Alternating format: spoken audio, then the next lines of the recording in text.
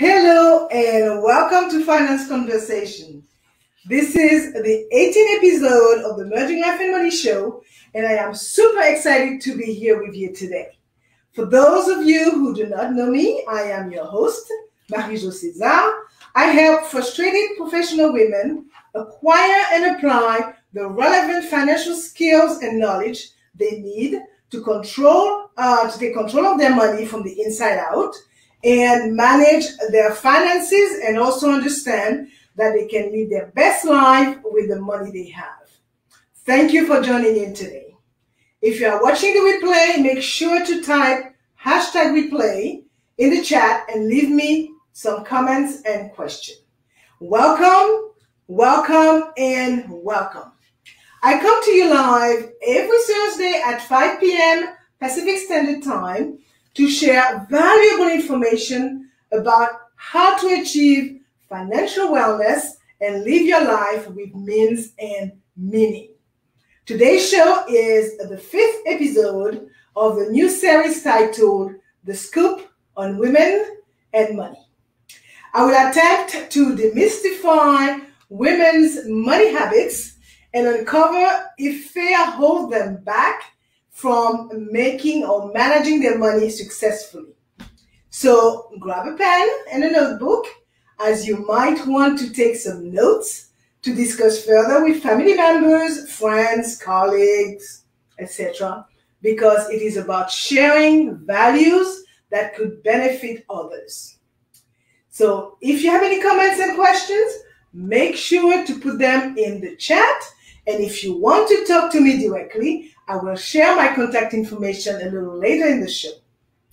So, as you know, the main objective of the Merging Life and Money Show and my strong why is to empower as many women as possible with what I know about money and finance. So, before getting into today's subject matter, which is demystifying women's money habits, I would like to note that if the pandemic has taught us anything, it's to stop and evaluate our lives, get clarity on what's essential, and turn our focus to what matters. Your financial habits have far-reaching consequences for your family, yourself, and your future. Therefore, it is crucial to get your mental game together and reassess your financial habits. Remember that your financial security matters. I will focus on 3 points today, okay? Misconception about women's relationship with money, common money habits that do not serve women, and the slow financial paradigm shift observed in women of late. So why are women stereotyped as being terrible with money? The stereotypes of women being bad with money likely have their root, I would say, in this ancestral male-controlled family finances, which, in my opinion, has become obsolete since over the past 30 years, I would say, women have increased their presence in the housing market, for example, with the home ownership rate of households led by women rising, while the home ownership rate of households led by men is falling. As a matter of fact, statistics show that the marriage rate has declined and more women are household heads. In 1990, only 32.5% of households were headed by women. Over the next 3 decades, the share of households headed by women increased 17%, and by 2019, households headed by women accounted for half of all households. And this trend holds true across all racial and ethnic groups, with Black households having the highest share of households headed by women, and that is 60%. Even though we are witnessing a cultural shift as it relates to people's attitude toward money, gender stereotypes are still well and alive. Okay, you may be surprised at just how much your gender still determines your attitude towards your money. Although there is nothing inherently different between men and women from a financial capacity standpoint. So, what's vastly different are the cultural messages that we have experienced growing up and the different men versus women messages you continue to get about money as adults and in the workforce. So childhood is a primary source of this cultural split. Many girls, right, lose interest in math at an early age, which ultimately leads to less confidence when it comes time to think about money in a way that significantly relates to earnings, saving, spending, borrowing, and especially investing. Additionally, it is your financial confidence of how much you think you know that defines many of your money decisions. And of course, men tend to express greater financial confidence than women in their money expertise because they receive cultural messages that lead them to believe that they know more than they really do. So for many women, a lack of confidence often leads to a more cautious approach. Additionally, women tend to be better than men at recognizing what they don't know, which is a huge plus for women, especially when it comes to making complicated retirement income decisions. Also, women tend to see money as a means to certain ends, while men see money as an end within itself. As a result, women use money as a tool to free up time and purchase things they desire. They often calculate the money they must have based on what they need and what they want to save. On the other hand, men often have goals that are purely financial in nature. For example, they would say that what I think of, that their goal, for example, their goal is to save $2,000, for example, this month. So the figure, right? The number is a goal rather than what can be done with it. Another fact is that over the course of their lifetime, men save more than 3 times what women save. So why such a big discrepancy? Because while women save and contribute more than men to their employees' retirement plans, they earn less than men. And many of them take more time off when children are young, and as a result, they get behind in their savings while out of the workforce, right? So women are significantly more worried about outliving their money than their male counterpart, as well as having enough assets saved up for emergency expenses in retirement than men, especially for health-related expenses. Also, many women are more cautious with how they invest because they feel that the stock market is far too complex and dangerous for most small investors to succeed. Instead, they stick to savings accounts and other fixed income products that seem to be safer and much less volatile than gambling with their nest egg in the stock market. You will also find that women prefer to keep their money in cash, which really affects them as they grow older, since the silent killer there, the inflation, eats at the value of cash over time, and money kept in cash misses out on any market growth. This can easily translate into circa $500,000 gap in retirement.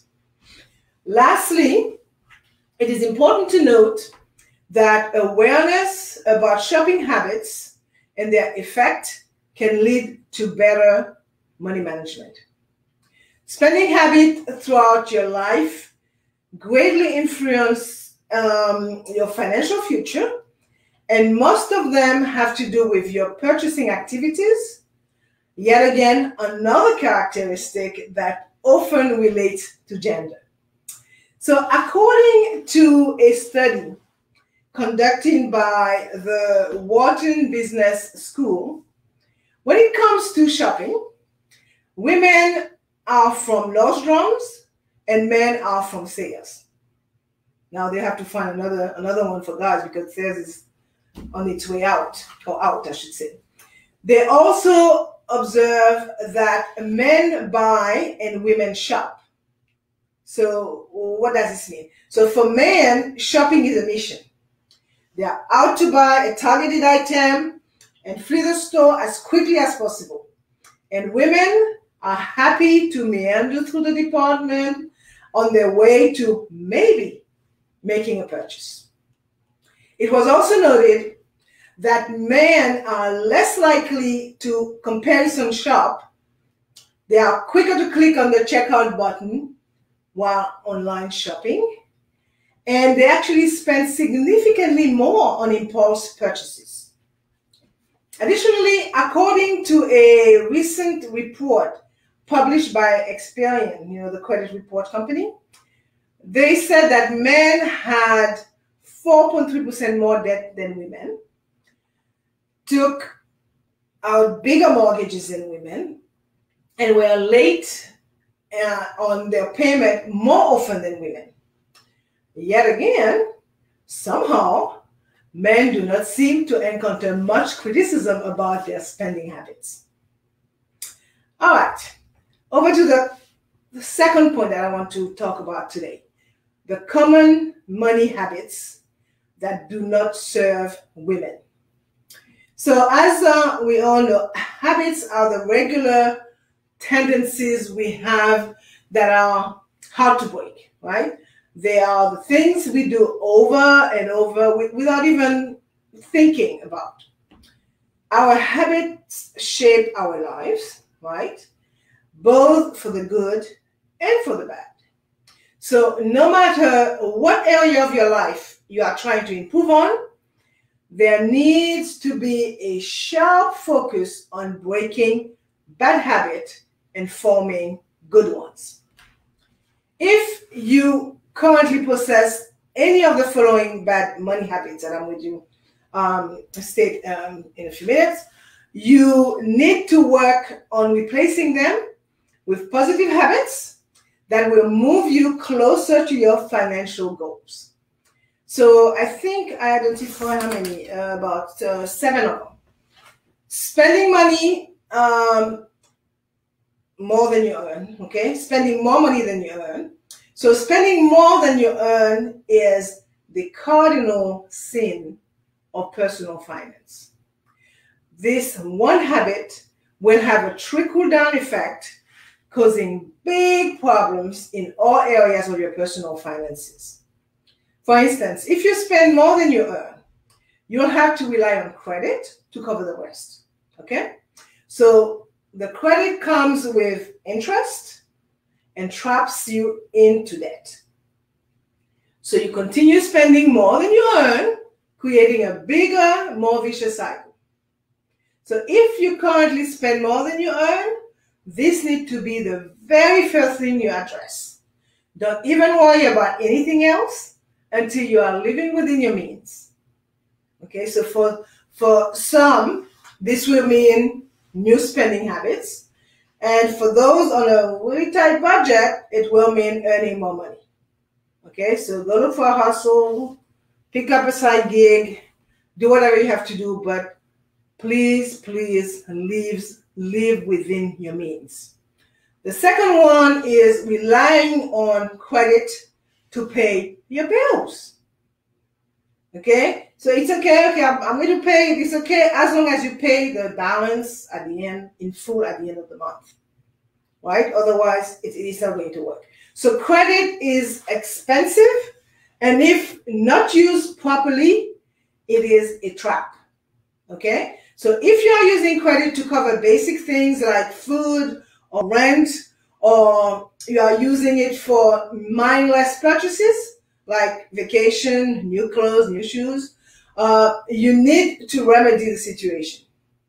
Okay, so while it's true that at some point you might need to rely on debt, say for a mortgage, education expenses, on investment property, it should be done with extreme care and planning. So do not use credit cards or any other form of debt to cover your bills. 3, not being prepared for an emergency. If there is one thing you can count on, is that at some point or another, something will go wrong. An accident will happen, a job will be lost, or an appliance will break. So being prepared for an emergency is very, very important when it comes to your finances.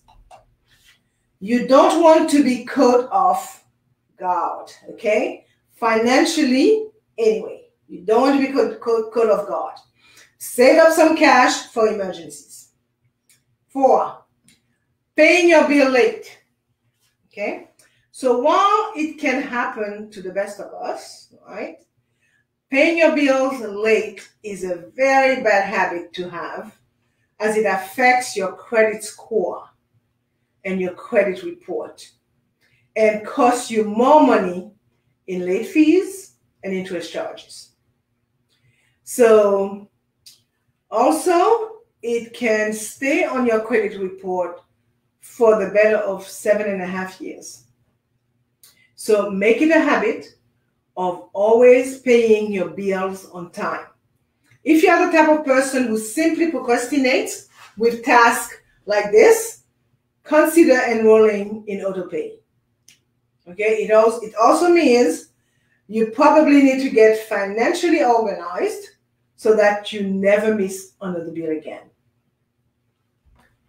5, failing to save for the future.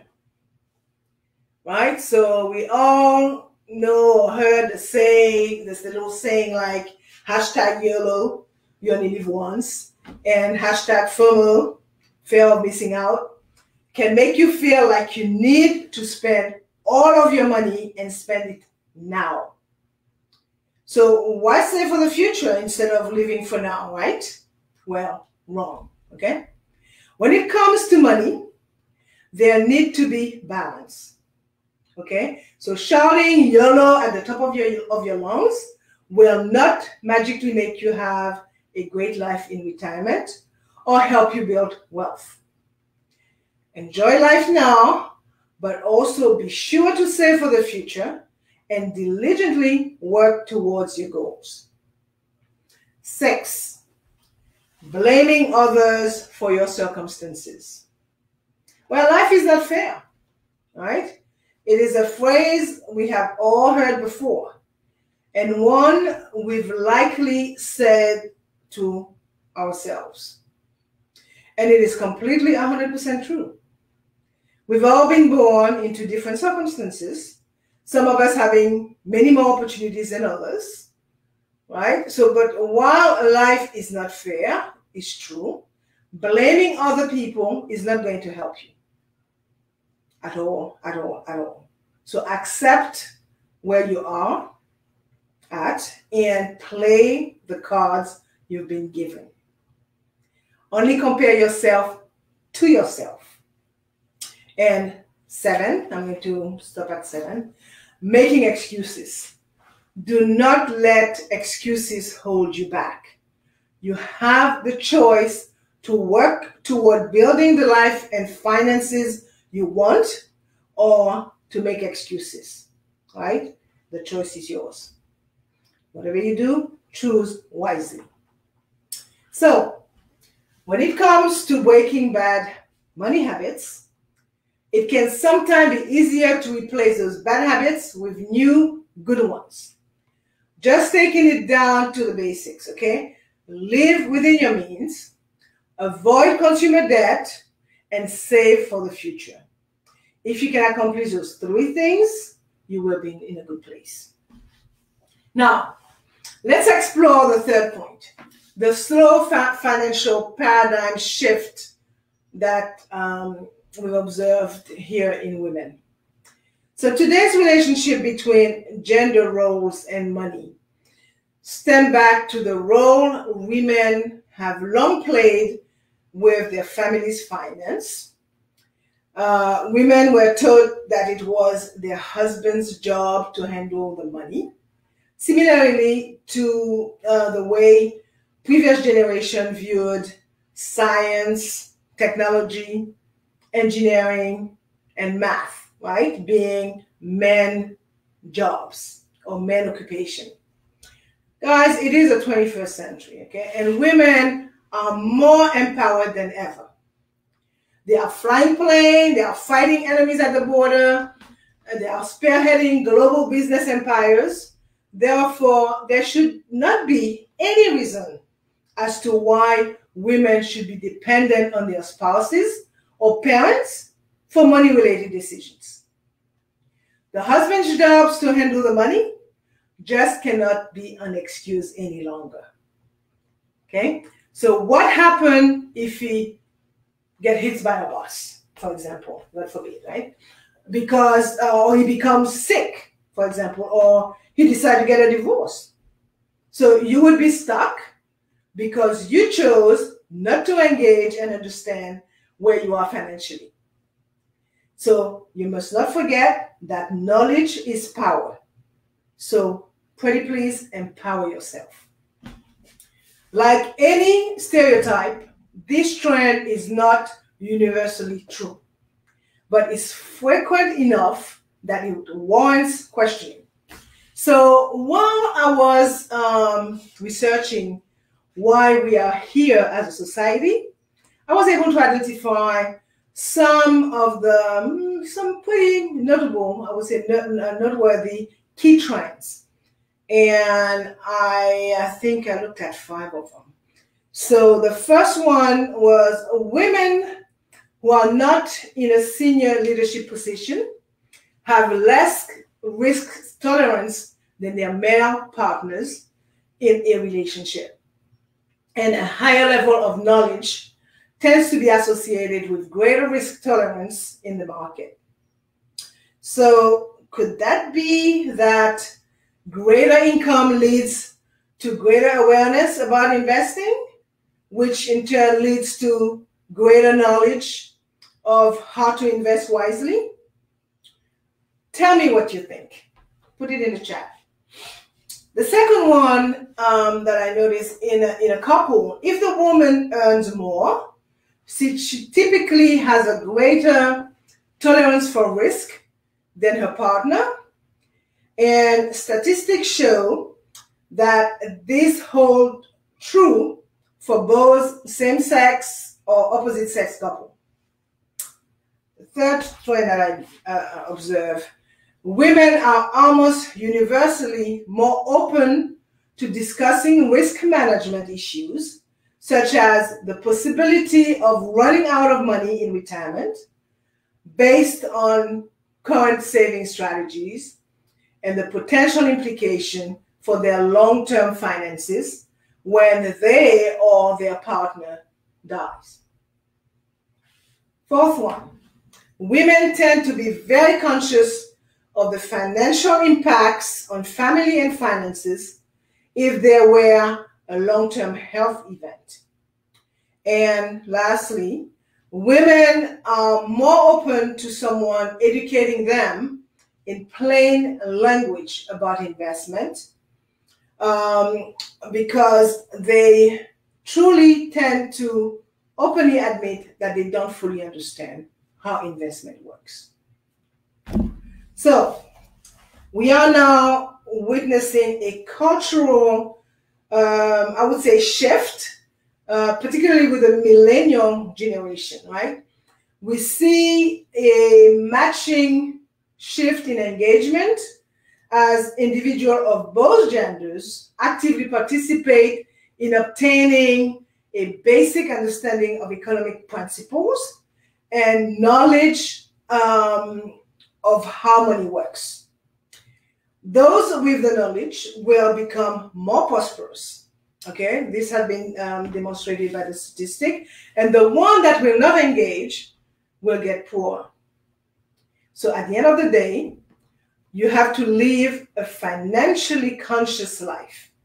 Okay, if you want to have a say in your future, you must design it and develop a true understanding of what you financially and why, regardless what you have financially and why, regardless of your age, gender, intellect, or income.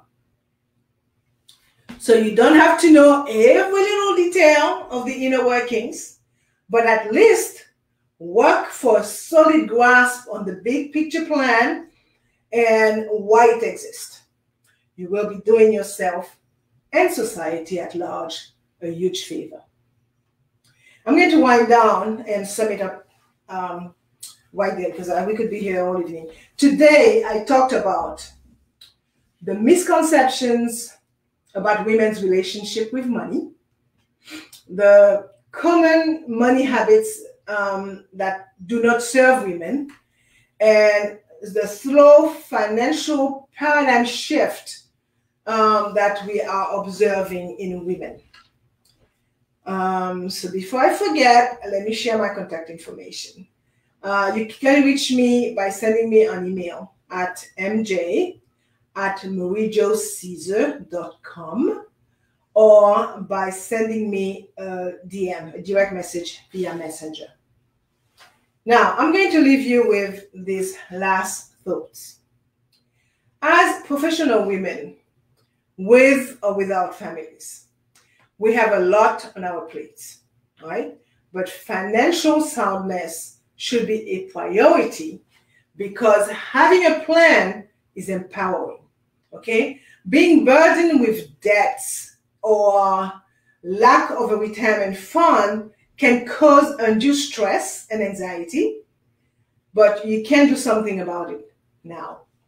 It is never too late to learn and build your financial literacy skills, as free education, as well as consultation with knowledgeable financial investment professionals are available for all, okay? The internet is a great resource. And most of us have at least one phone with data, and free Wi-Fi is all over.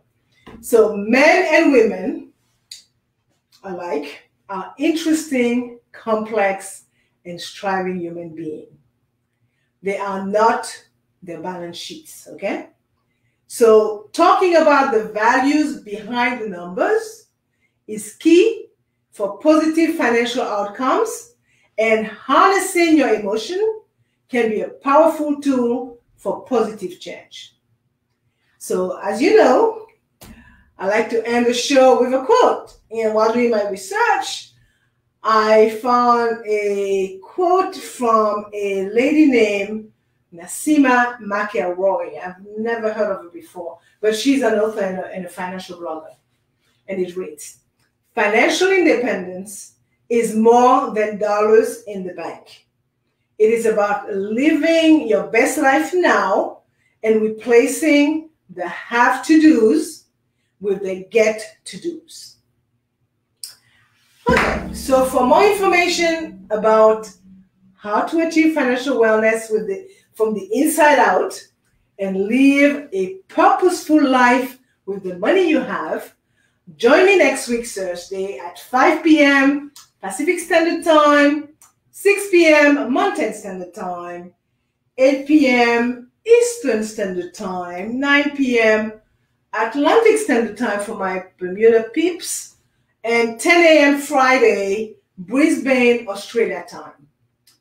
I will be talking about the importance of taking control of your finances. Thank you for being here today on the Merging Life and Money Show. I am your host, Marie-Jo César. I will be back again next week. Until then, continue merging life and money. Bye for now.